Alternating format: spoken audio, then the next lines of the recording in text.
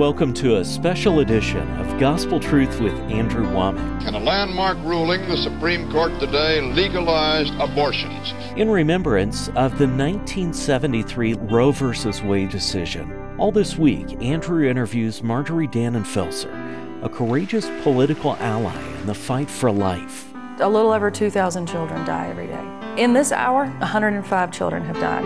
Wow. And now, here's Andrew. Welcome to our Monday's broadcast of the Gospel Truth. And this week we have a set of very, very special programs.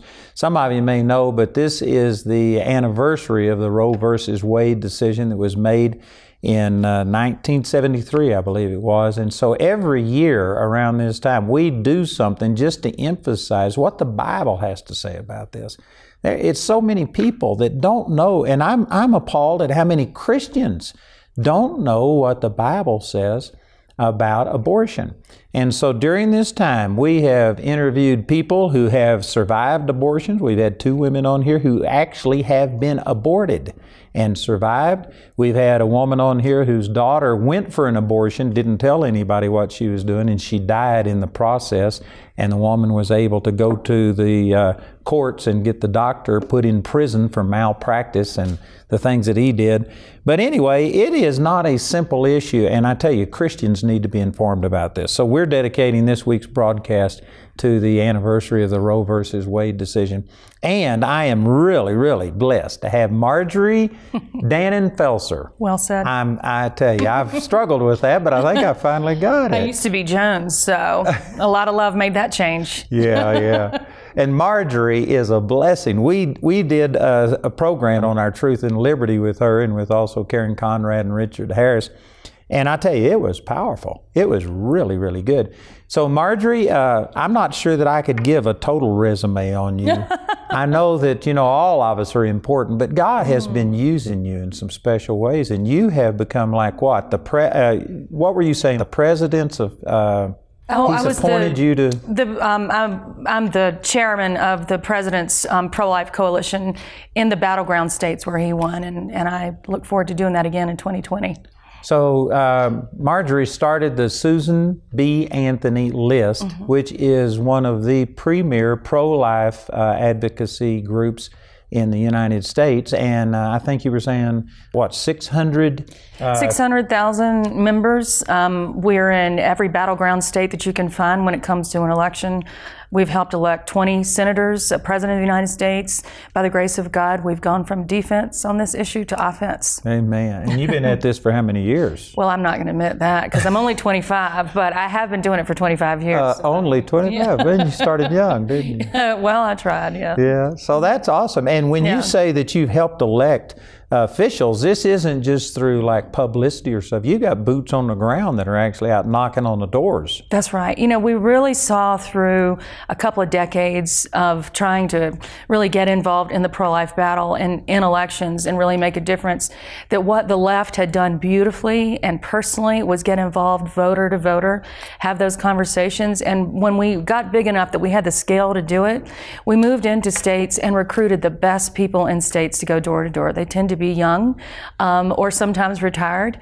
So in these past elections, in the Senate, all those Senate races that were really up for grabs, all of our canvassers went door to door. Over 2 million homes they visited. Wow.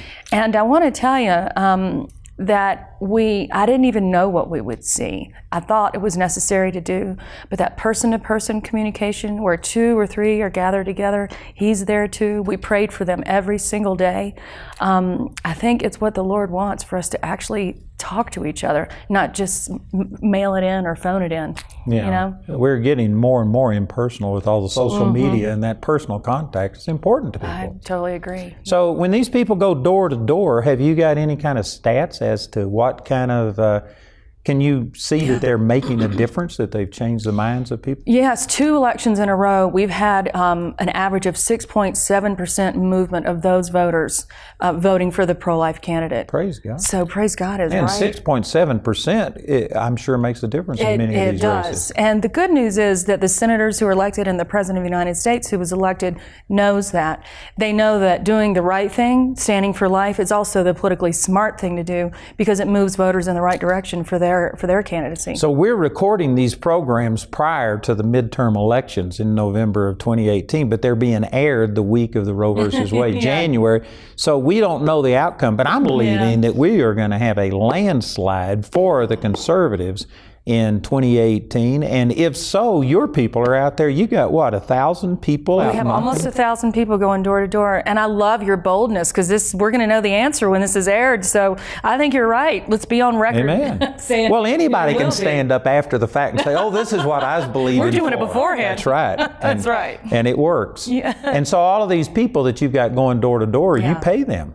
We pay them. It is not a small operation. It's enormous. Why do you pay them instead of just get volunteers? Well, we call them. It's kind of, we make a joke of it. They're paid volunteers. They're people that would have volunteered and often do, but we really need the predictability of showing up on time, making sure that they visit a number of doors that make sense because we got to cover a lot of territory. So it really is the predictability. Yeah. God, I wish you could know some of them. I mean, they are just the most on fire young people, smart as whips, and kind. The kind of people that really help change my mind on this whole issue. Well, you know, we used to have volunteers in our phone center. We'll have anywhere from 45 to maybe 50 or 60 people answering the phones at one time.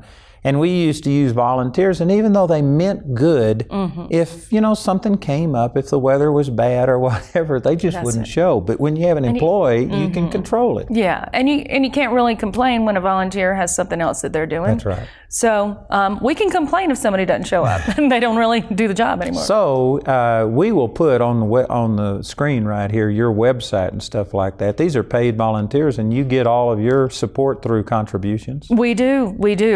We definitely don't get anything from the government. It's all individuals who support our pro-life work. So I just really appreciate what you're doing. That's awesome. And you didn't start out pro-life. Tell us how you got into this. Well, you know, it is the week of Roe versus Wade, the anniversary, and it makes me think of Norma McCorvey. Norma McCorvey and I both were adamantly, we called it pro-choice. Now, is Norma McCorvey, is this someone I should know? I'm so sorry. Norma McCorvey was the Jane Roe in Roe versus Wade. Oh, I'm sorry. No, most people don't know that. And so I'll tell you my story, but her story is beautiful. She allowed herself to be used by the lawyers at that time. They overturned Roe versus Wade based on her saying that she was raped and needed to have an abortion. That turned out to not be true. She recanted later. She bore the burden of decades of abortions on her conscience, and she finally converted to the pro-life position and became a sincere and adamant Christian, and also just had a heartache her whole life. You know, mentally, physically, spiritually, struggled her whole life. She died not long ago. Did you know her? I did know her. She had a hard time doing anything in public. It was very difficult. It was a hard life. Imagine that burden that she carried for all those children. Well, as of the time that we're making these programs, there's over 60 million children in the U.S. that have been aborted. And that's not including California and New York, which aren't required to report all of the abortions. So we know it's more than that. That's right. We're trying to change that, by the way. The reporting matters. I mean, each one of those children ought to be accounted for, certainly by the Lord, but certainly we ought to know what the damage is. So you're dealing with that issue, too. We are dealing with working on that on the federal level. You asked me about me, though. I didn't mean to avoid it. No, I just was thinking about Norma. I appreciate you bringing it up. Because I always think of her around this time. She's very much on my heart. So she became a believer. Yeah, but for me, I was adamantly, I called it pro-choice. I really, truly thought, this is only my decision. Why in the world would anybody have anything to do with it? I clearly didn't think there was another human being. Now, you were also a Republican and a leader of the Republican on your college campus? Yeah, I was at Duke University. I was the co-chair of college Republicans. The way they handled the debate then in that club was they had a pro-choice chair and a pro-life chair. So I was the pro-choice chair.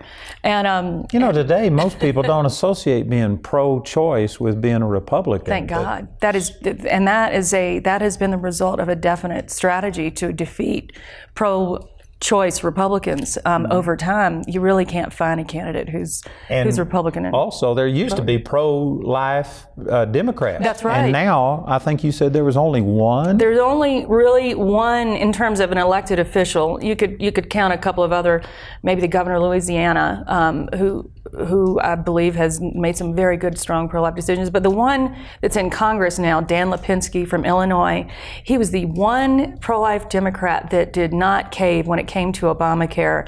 And when it came down to the abortion funding in Obamacare, Obama put up an executive order, said, hey, don't worry about that abortion thing.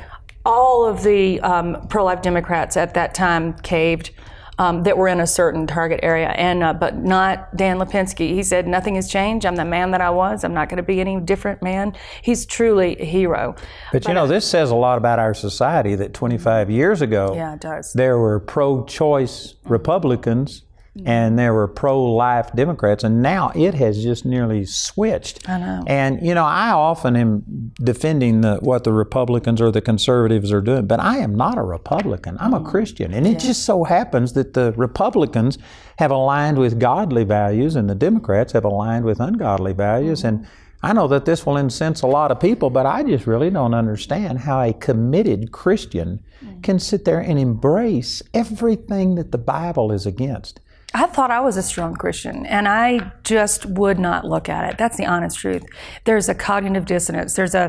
It is what I say it is, and no ability to think any further until people like you and just good, merciful, smart people just kind of broke me down, until the thing you said about the Republicans and Democrats is really important, because I think that when we win, because I think we're winning now, what's going to happen is that a lot of the Democrats are going to start to, it's not going to stay polarized as it is right now.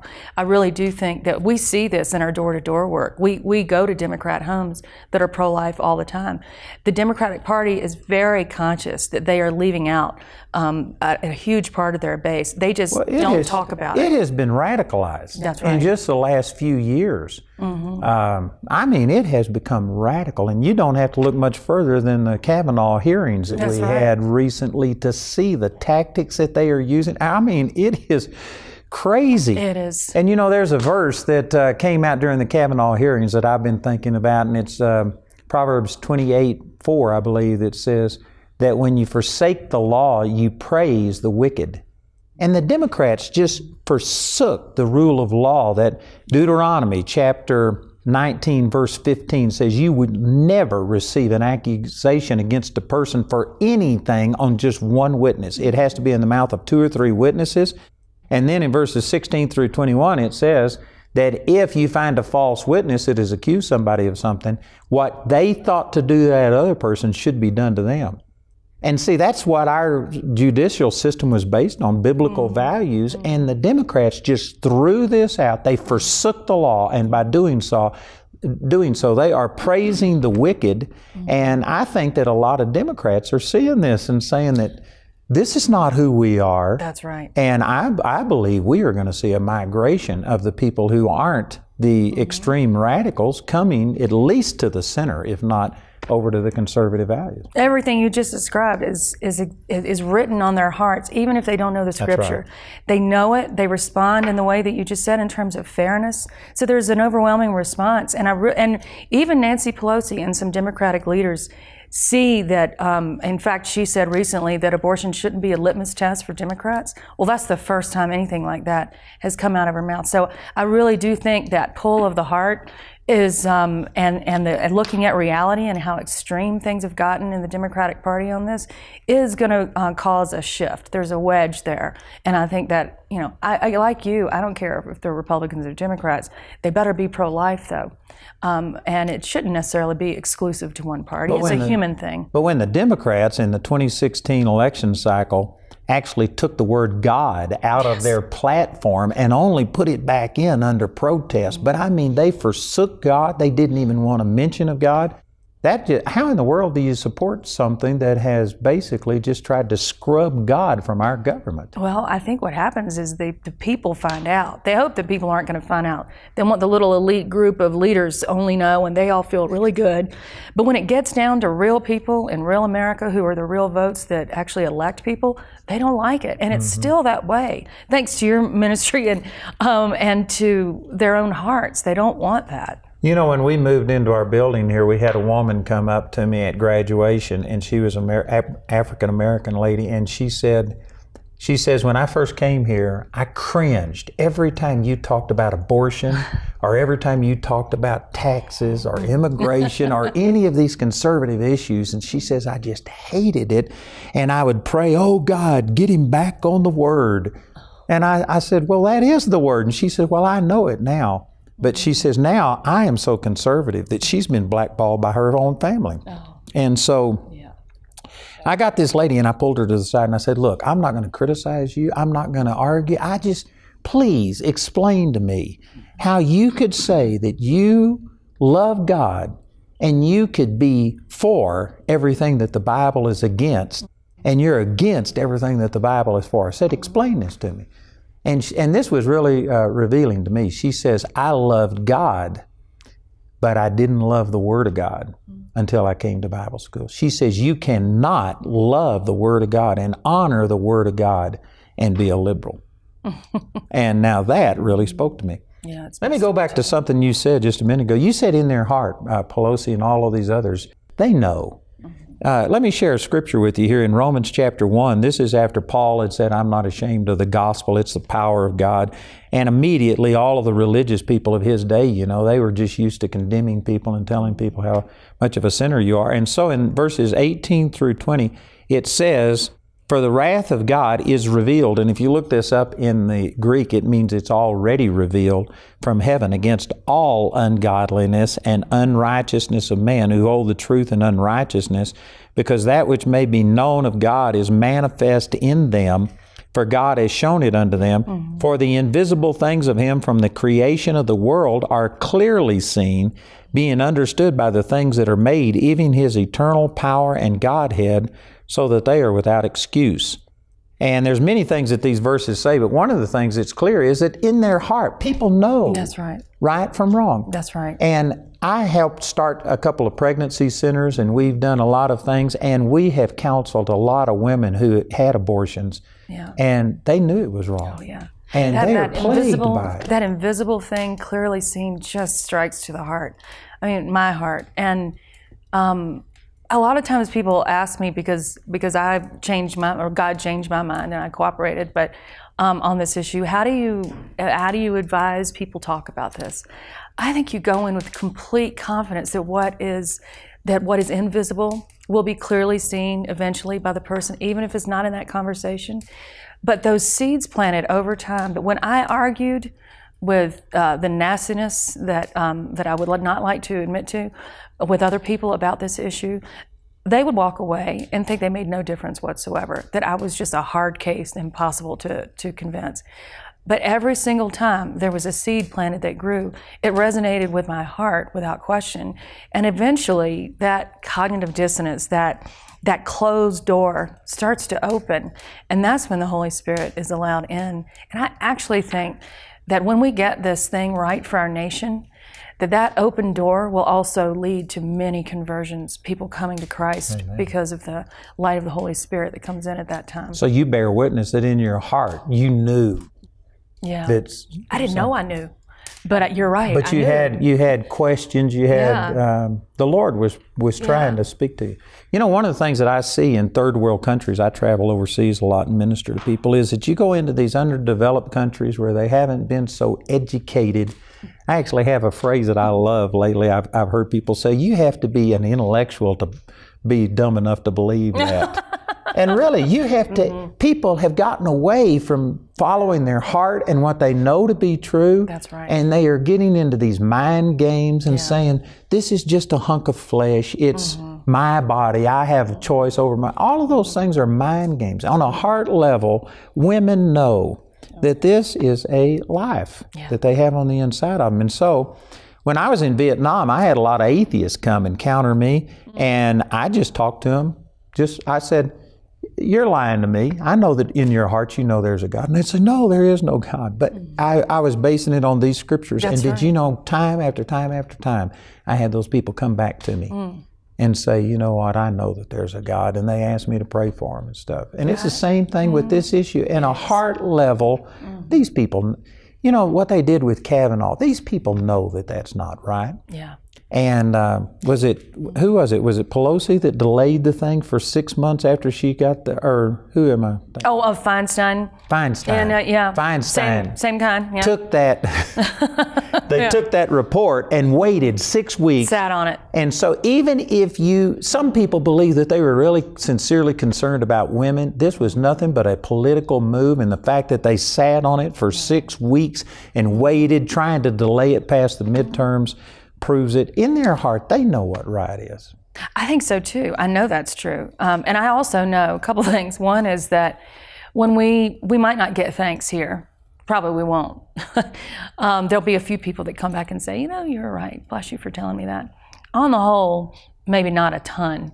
But I know that in heaven, it will be an unbelievable banquet. And also all those children that never made it, that we're advocating for their brothers and sisters.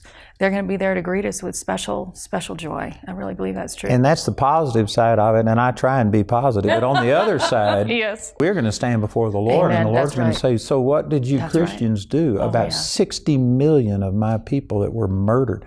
And you know, it's not only 60 million. We talk about some of it not being reported, but when America legalized abortion, the world as a whole did not That's right. have that. And once we legalized it, it's been like dominoes, and you see it spread over the world. So we are obligated to get it right for ourselves, for our children, for our neighborhoods, for our families, for our country, and for the rest of the world, as you described.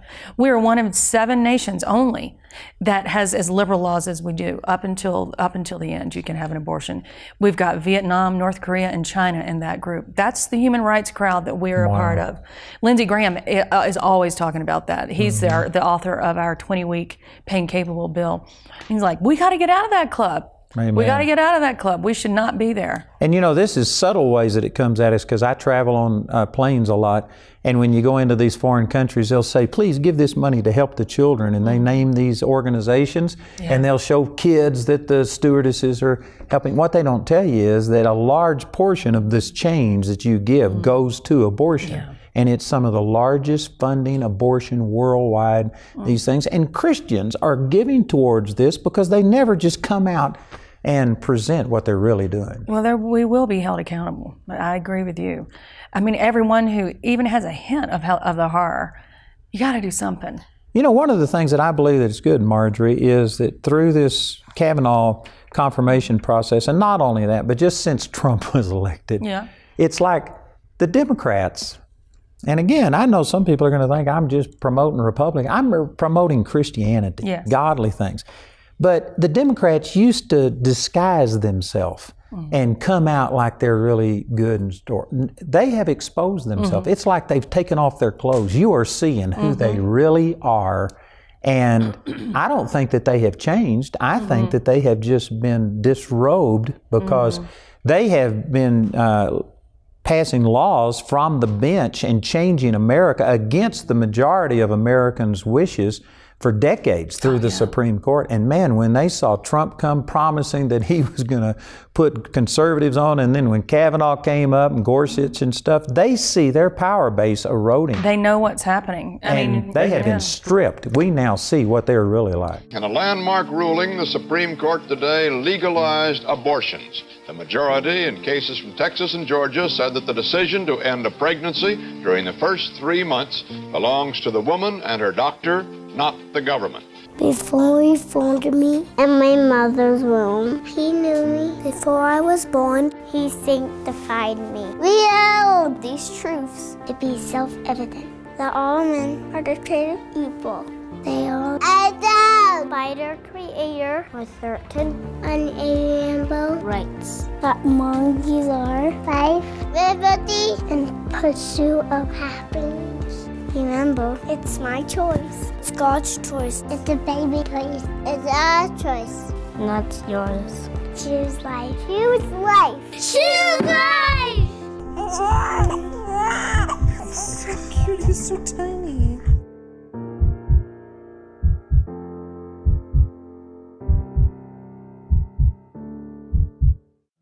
I hope that you've enjoyed these programs with Marjorie. I tell you, it was powerful, and we are offering you some resources. On this little USB right here, we have 3 interviews with 2 of the women are abortion survivors. One was a saline abortion that caused disfigurement and physical problems. The other one is a woman that survived an abortion. And then we also have an interview of a woman whose daughter died during an abortion. This is going to be a great resource for you. And then we have this as our free gift to you that has scriptures in there that we used against abortion and also a lot of statistics. So all of this will be a blessing to you. I encourage you to get these products and to share the good news about how we are coming to an end of Roe versus Wade in the United States. Today you viewed a portion of Andrew's interview with Marjorie Dannenfelser. The interview in its entirety is available on a special Choose Life USB flash drive. Also included on this flash drive, you'll find several more interviews and testimonies relating to abortion. This Choose Life USB flash drive will be accompanied by the Observing All Things booklet that contains many statistics and scriptures with regard to abortion and other social issues. You can get these valuable resources today for a gift of just $20 or more. Also, Andrew would like to offer you the Observing All Things booklet absolutely free. Go to awmi.net to receive this free offer today. Our helpline number is 719-635-1111. If the lines are busy, remember you can order ministry materials or become a grace partner 24 hours a day, 7 days a week at awmi.net. For over 25 years, Andrew Wommack has been involved with and supported our Colorado Springs Pregnancy Center and has seen the lives of many thousands of babies spared. Presently an outreach of Life Network, the Pregnancy Center offers several valuable services, ranging from free pregnancy tests to personal counseling, classes covering pregnancy to infant care, and supplies spanning from maternity wear to diapers and baby clothing. They also offer post-abortion counseling, which ministers to women who have already experienced the heartache of abortion. Andrew has since retired from the board of directors, but continues to support the Colorado Springs Pregnancy Centers. If you'd like more information, please visit elifenetwork.com or cspregnancycenter.com. Thanks to the support of our friends and partners, Charis Bible College is able to reach more people with the gospel than ever before through the continued expansion of our Phase 2 building project. For the latest information on the Phase 2 construction update, go to awmi.net. I'd like to invite you to come to our campus days. We'll have all of our instructors ministering. We will have fellowship time together. There'll be questions and answers. And it's an opportunity for you to just come check out not only the spiritual things, but the facilities here. We have one of the most beautiful campuses in the world. If you can't relate to God and find God through the surroundings, then the Word that we share will definitely bring you to another level. It'll be an awesome time right here in Woodland Park.